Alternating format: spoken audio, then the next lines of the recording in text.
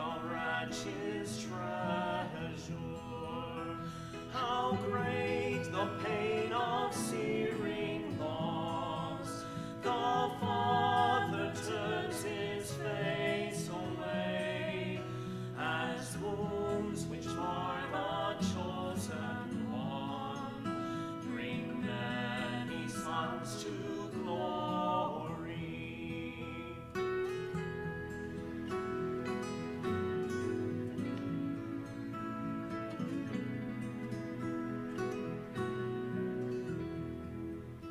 Behold the man upon a cross, my sin upon his shoulders. Ashamed I hear my mocking voice call out among the scoffers. It was my sin that held him there until it was accomplished. His dying breath has brought me life. I know that it is finished.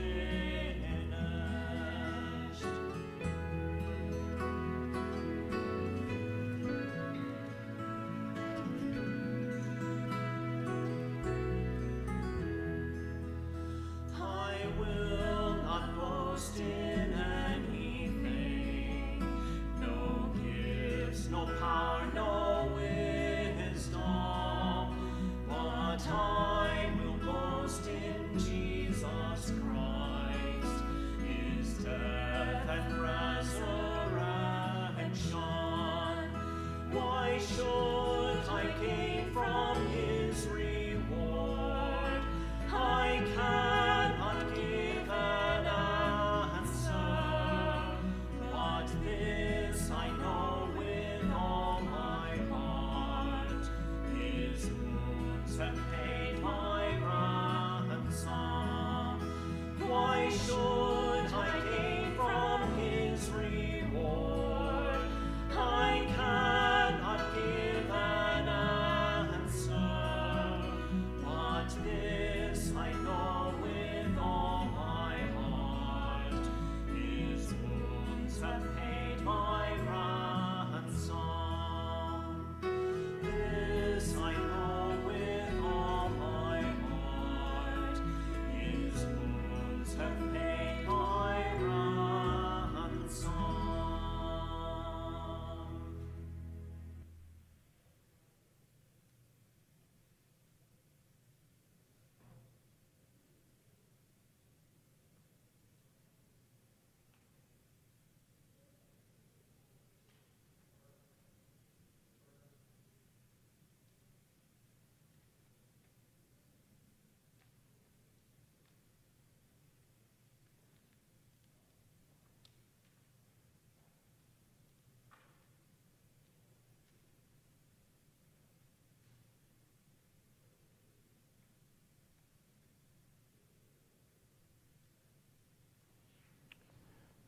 Good evening.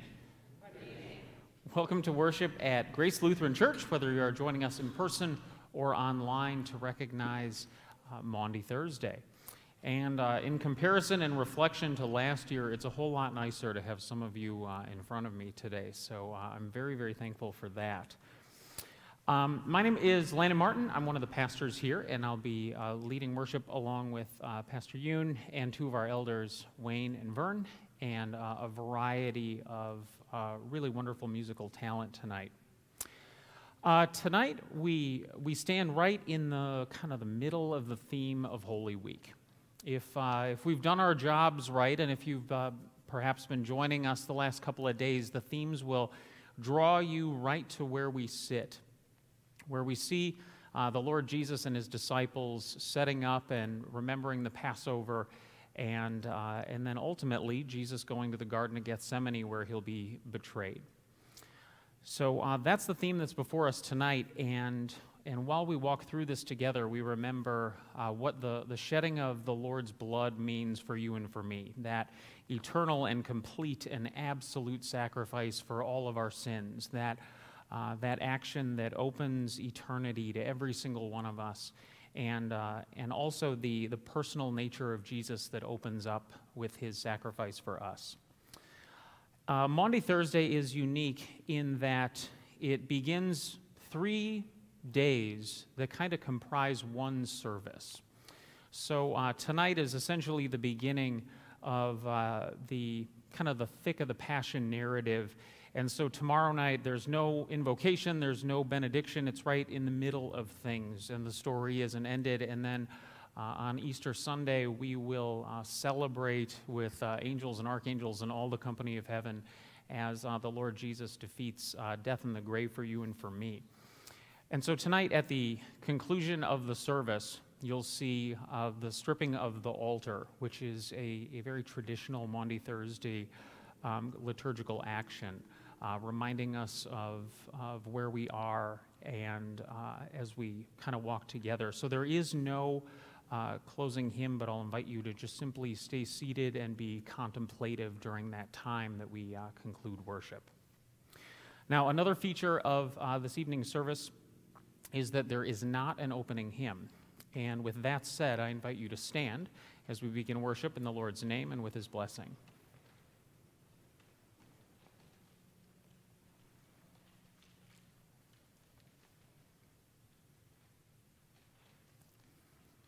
In the name of the Father, and of the Son, and of the Holy Spirit. Amen. I will go to the altar of God. Our help is in the name of the Lord. Please be seated.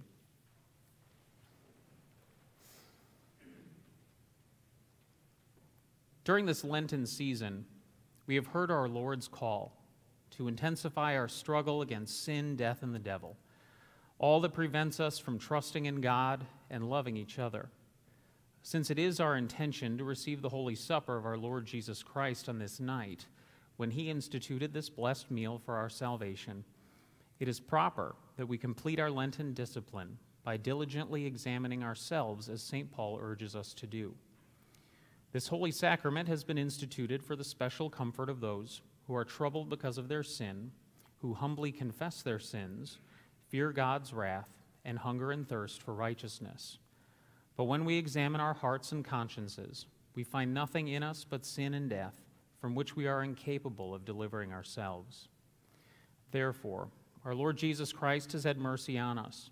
For our benefit, he became man, so that he might fulfill for us the whole will and law of God, and to deliver us, took upon himself our sin and the punishment we deserve.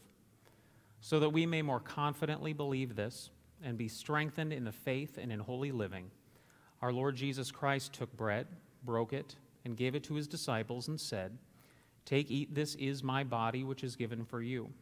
It is as if he said, "I became man, and all that I do and suffer is for your good. As a pledge of this, I give you my body to eat." In the same way also, he took the cup, gave thanks, and gave it to them, saying, "Drink of it, all of you. This cup is the New Testament in my blood, which is shed for you for the forgiveness of sins." Again, it is as if he said, "I have had mercy on you, by taking into myself all your iniquities. I give myself into death, shedding my blood to obtain grace and forgiveness of sins, and to comfort and establish the New Testament, which gives forgiveness and everlasting salvation. As a pledge of this, I give you my blood to drink. Therefore, whoever eats this bread and drinks this cup, confidently believing this word and promise of Christ, dwells in Christ and Christ in him, and has eternal life. We also should do this in remembrance of him, showing his death, that he was delivered for our offenses and raised for our justification. Giving him our most heartfelt thanks, we take up our cross and follow him. And according to his commandment, love one another as he has loved us. As our Lord on this night exemplified this love by washing his disciples' feet, so we by our words and actions serve one another in love. For we are all one bread and one body, even as we are all partakers of this one bread and drink from the one cup. For just as the one cup is filled with the wine of many grapes, and one bread made from countless grains, so also we, being many, are one body in Christ. Because of him we love one another, not only in word, but in deed and in truth. May the Almighty and merciful God and Father of our Lord Jesus Christ, by his Holy Spirit, accomplish this in us. Amen. Having heard the word of God, let us confess our sins, imploring God our Father, for the sake of his Son, Jesus Christ, to grant us forgiveness. Please kneel or remain seated for a time of confession.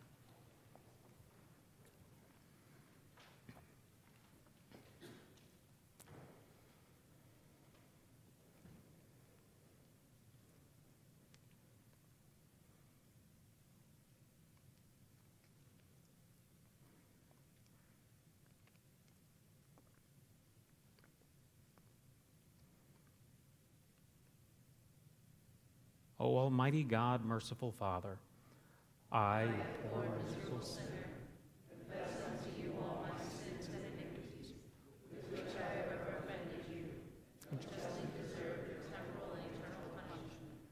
But I am heartily sorry for them, and sincerely repent of them. And I pray you of your boundless mercy, and for the sake of the holy innocent of the bitter sufferings and death, your beloved Son, Jesus Christ, be gracious and merciful to me, a poor sinful being. God be merciful to you and strengthen your faith. Amen. Do you believe that the forgiveness I speak is not my forgiveness, but God's? Yes. Let it be done for you as you believe.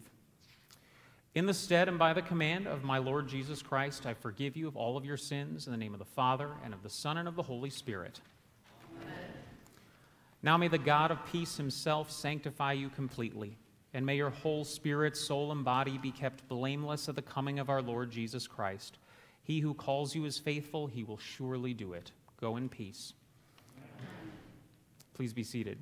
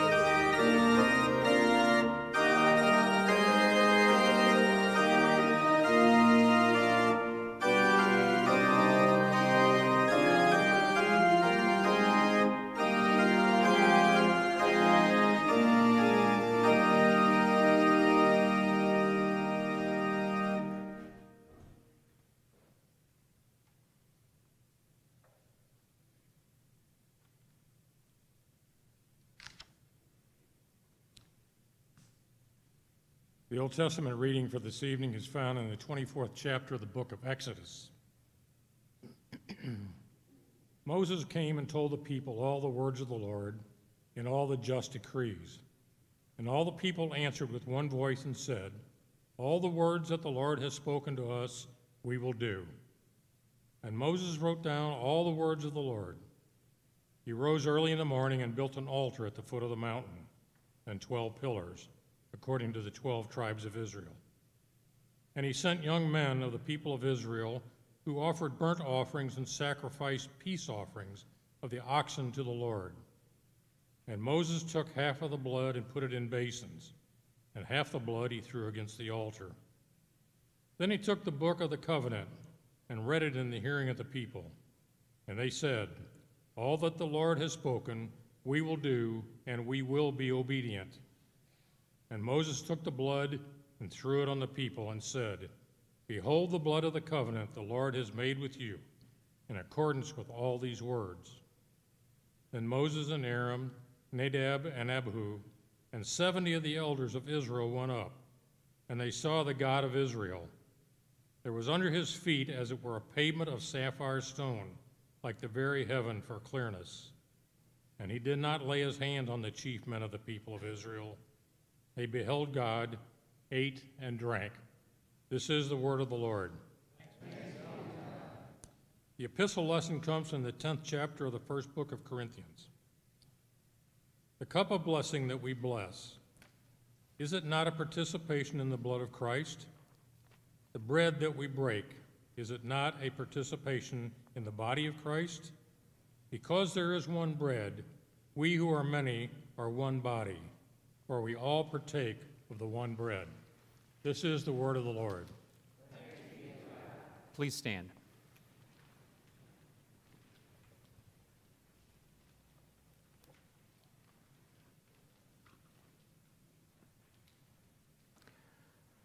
The Holy Gospel according to St. Mark, the 14th chapter.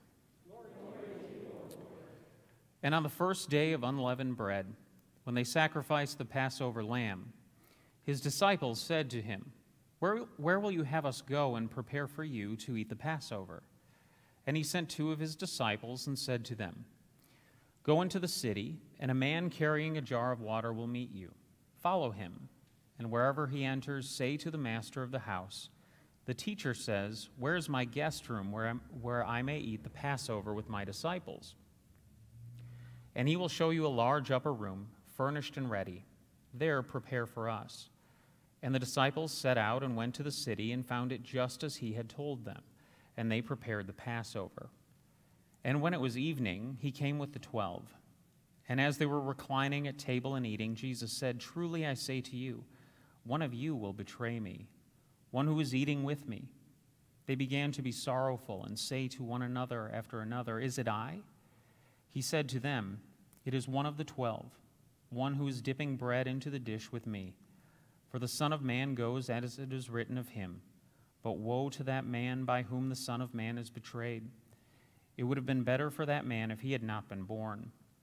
And as they were eating, he took bread, and after blessing it, broke it and gave it to them, and said, Take, this is my body.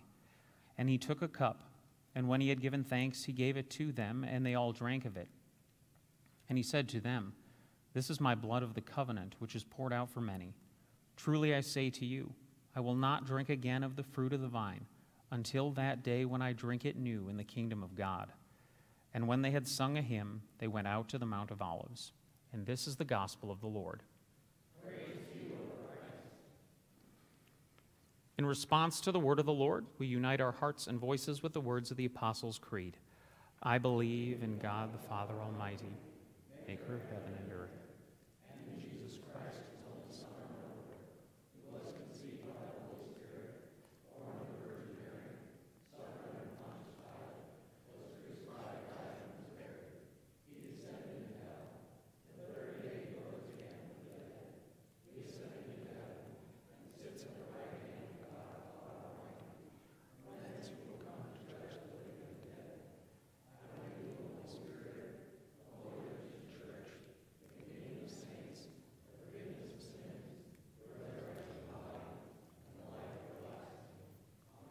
Please be seated.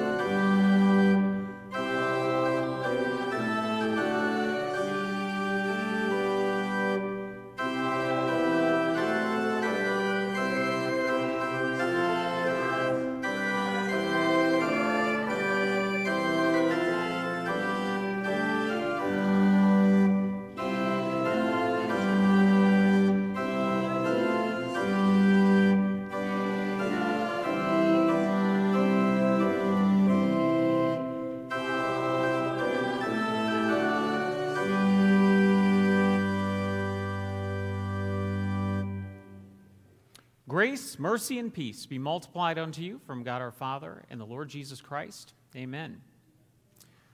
The text for this evening's message, our gospel lesson, Mark chapter 14, but in particular these words, "They went and prepared the Passover." So far the text.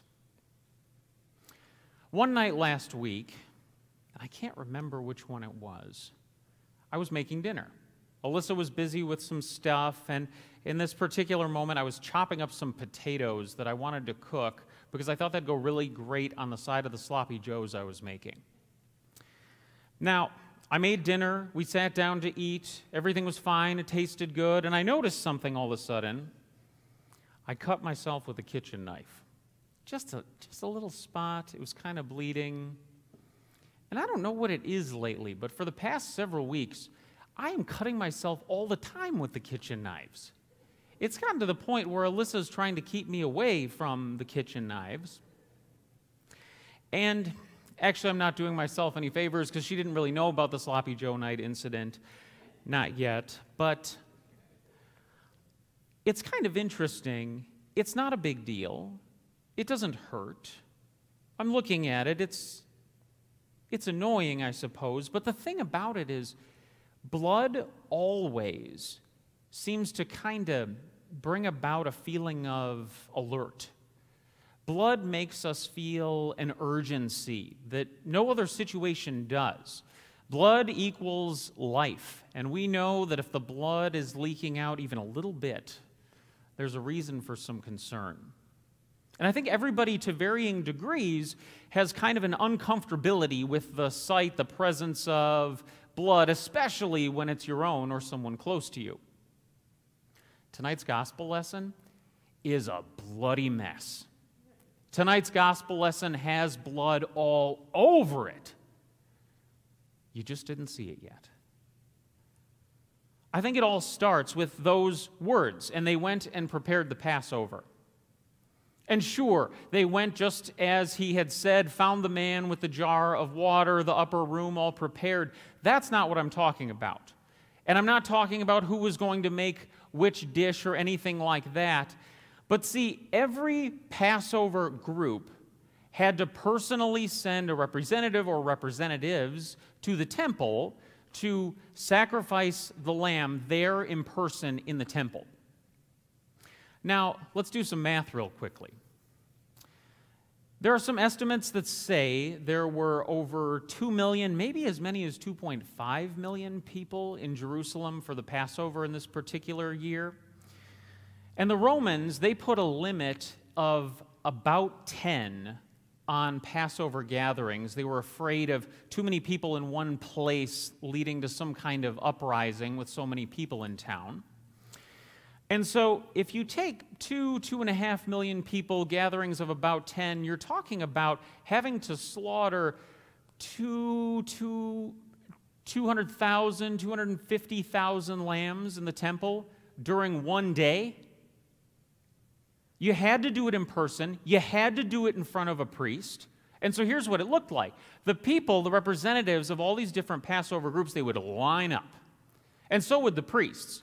Big, long line of priests leading from the courts right to the altar. You would line up with your lamb that you probably acquired right there in the temple. And the lamb would be killed and dressed right there in person. And as the blood spilled out, the priest would try to catch it in bowls made of precious metals. And then they would pass the bowl to the next priest and to the next priest and to the next priest and dump it on the altar all day long. 200,000 lambs. Imagine the sound of this. Imagine the smell of this. Imagine the blood everywhere. They say that people were standing in blood up above their ankles to their calves sometimes in the temple, all over the temple. That's how much blood there was. See, the Jewish people believed, like I think we take for granted, blood means life.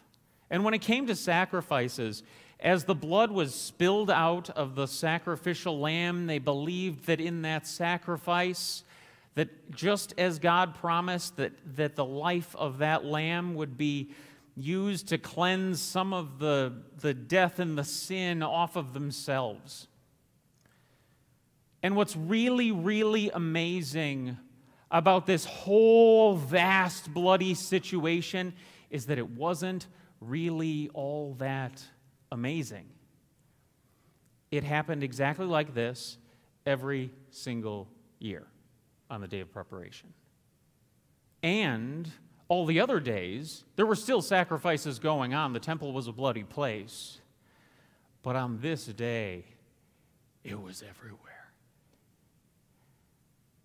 And when Jesus asks two disciples to go prepare for the Passover, I think the thing that we forget about the easiest was the hardest thing to do, and that was stand in this eternity line to go into the bloody mess and get the lamb for the Passover feast. And so when the text says, and they went and prepared the Passover, that's what it's meaning to say. and the blood's everywhere.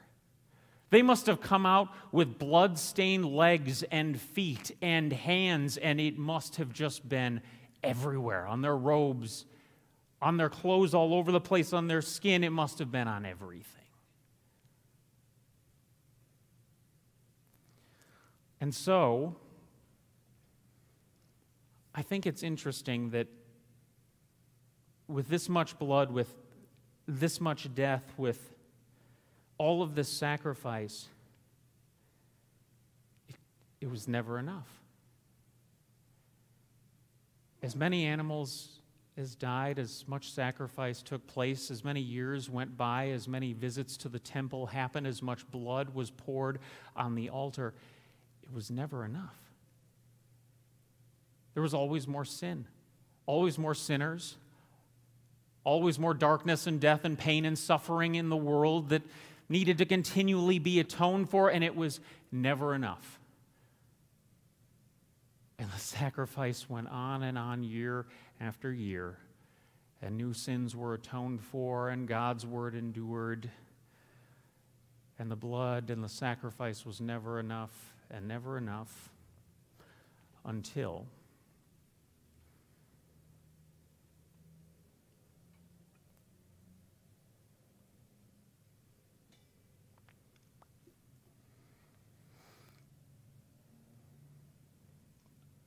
our Lord Jesus Christ, on the night when he was betrayed, took bread.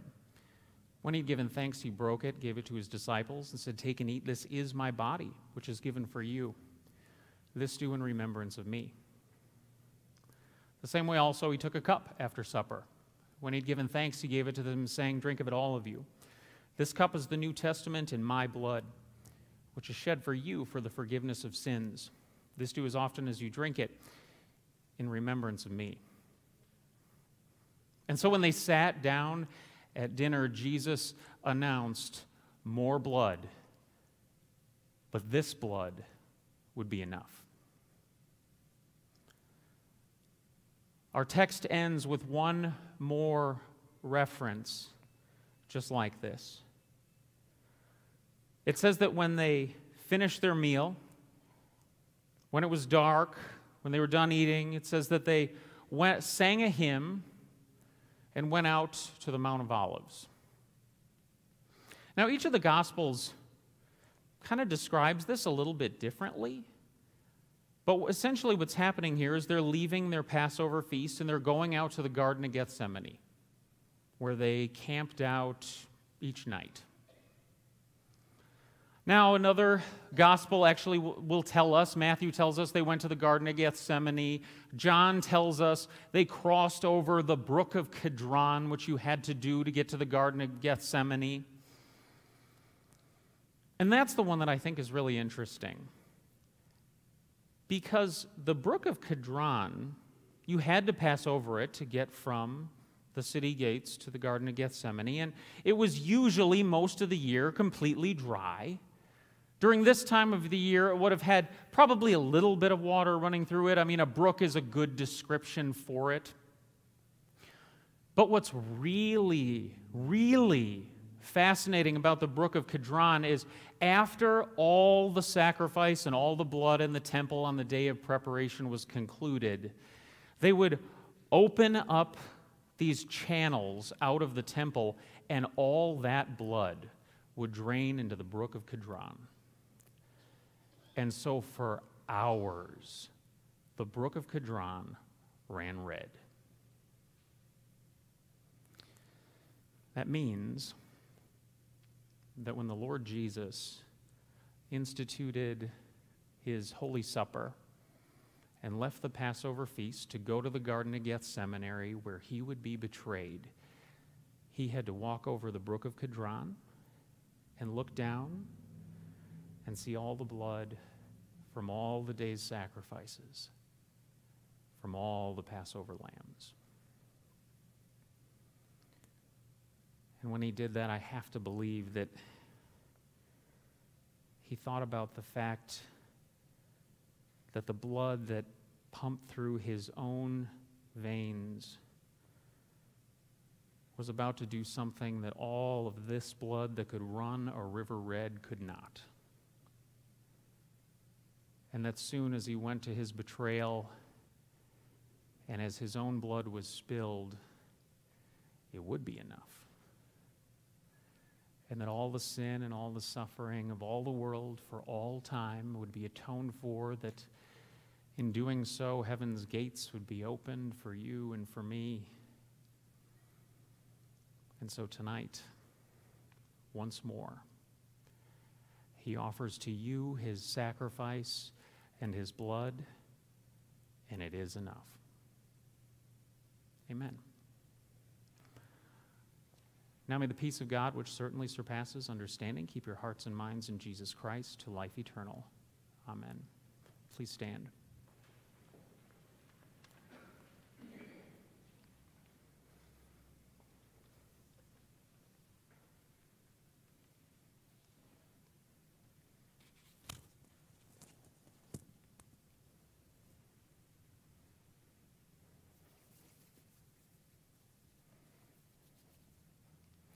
The Lord be with you. Lift up your hearts. Let us give thanks to the Lord our God. It is truly good, right, and salutary that we should at all times and in all places give thanks to you, Holy Lord, Almighty Father, everlasting God, through Jesus Christ our Lord, who accomplished the salvation of mankind by the tree of the cross, that where death arose, there life also might rise again, and that the serpent who overcame by the tree of the garden might likewise by the tree of the cross be overcome. Therefore, with angels and archangels and with all the company of heaven, we laud and magnify your glorious name, evermore praising you and saying,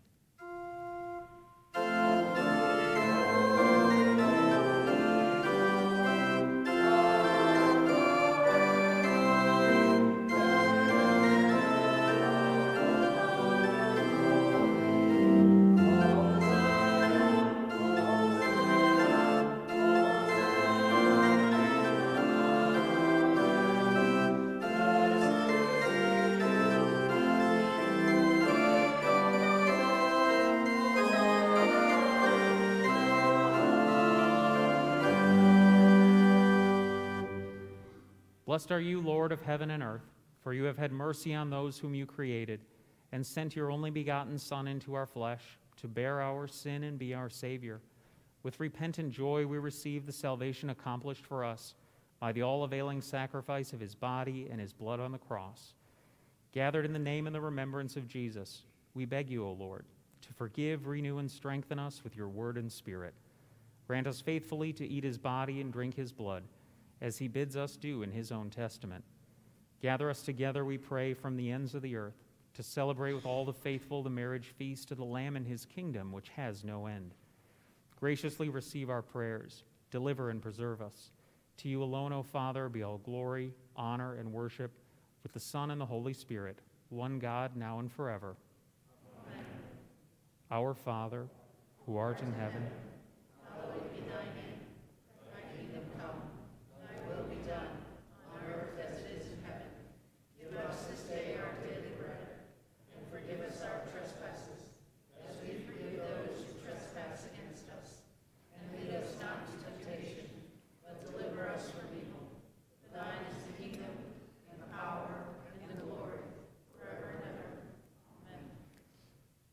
having already consecrated the elements, we are reminded of the promise, the peace of the Lord be with you always. Amen.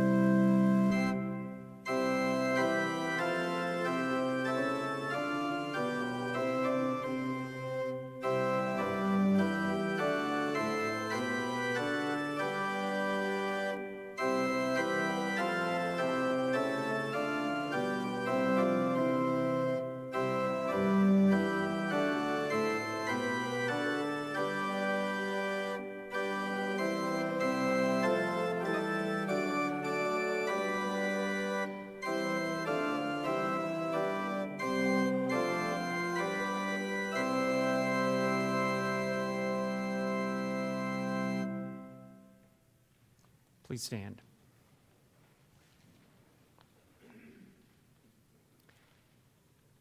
Now may this true body and true blood of our Lord and our Savior, Jesus Christ, strengthen you and keep you steadfast in the one true faith to life everlasting. Depart in his peace and joy. Amen. The Lord be with you. And also with you. Let us pray. O Lord, in this wondrous sacrament, you have left us a remembrance of your passion. Grant that we may so receive the sacred mystery of your body and blood, that the fruits of your redemption may continually be manifest in us.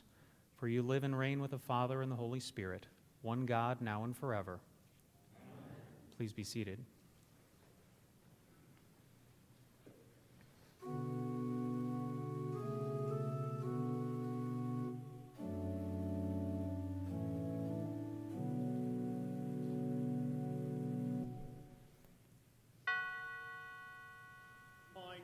My God, why have you forsaken me?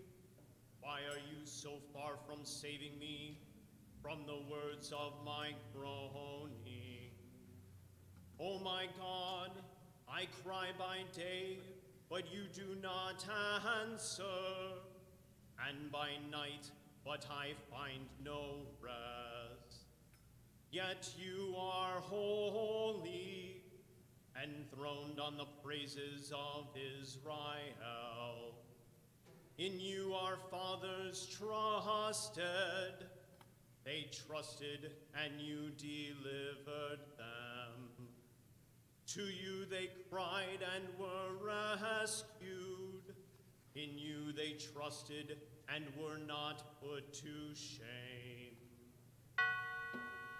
But I am a worm and not a man, scorned by mankind and despised by the people. All who seek me mock me. They make mouths at me. They wag their heads. He trusts in the Lord. Let him deliver him. Let him rescue him, for he delights in him. Yet you are he who took me from the womb. You made me trust in you at my mother's breast. On you was I cast from my birth, and from my mother's womb you have been my God. Be not far from me, for trouble is near, and there is none to help. Many bulls encompass me, strong bulls of Bashan surround me. They open wide their mouths at me, like a ravening and roaring lion. I am poured out like water, and all my bones are out of joint. My heart is like wax, it is melted within my breast. My strength is dried up like a potsherd, and my tongue sticks to my jaws. You lay me in the dust of death. For dogs encompass me, a company of evildoers encircles me. They have pierced my hands and feet. I can count all my bones. They stare and gloat over me. They divide my garments among them, and for my clothing they cast lots. But you, O Lord, do not be far off. O you, my help, come quickly to my aid. Deliver my soul from the sword, my precious life from the power of the dog. Save me from the mouth of the lion.